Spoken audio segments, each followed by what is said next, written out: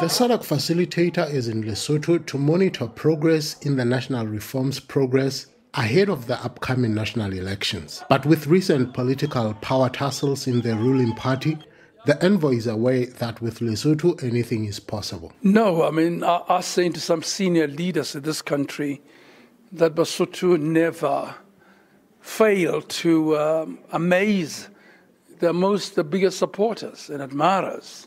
They continue to amaze. But political tussles are certainly not my terrain. I want to make sure Parliament works, and it works in a way that it can adopt the reforms way before elections. And a modicum attempt to rope the judge into the international political conflict. You are an esteemed member that can be listened to. I'm not going to talk about Ukraine and Russia. Views I have, and I'm not sharing them now.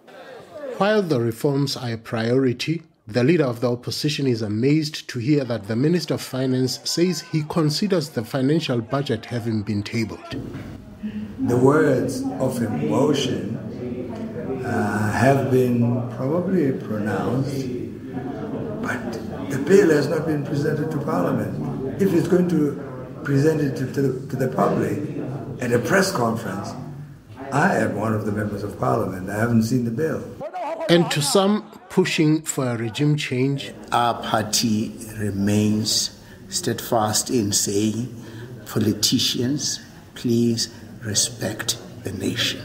This is not the time to change government. In an attempt to ensure a smooth implementation of the national reforms, the SADC envoy will further meet Lesotho Prime Minister Moketsi Majoro and the newly elected leader of All Basotho Convention, Nkaku Kabi, so as to establish a possible common ground that will ensure stability ahead of the upcoming national elections. Rapelang Khatebe, SABC News, Masego, Lesotho.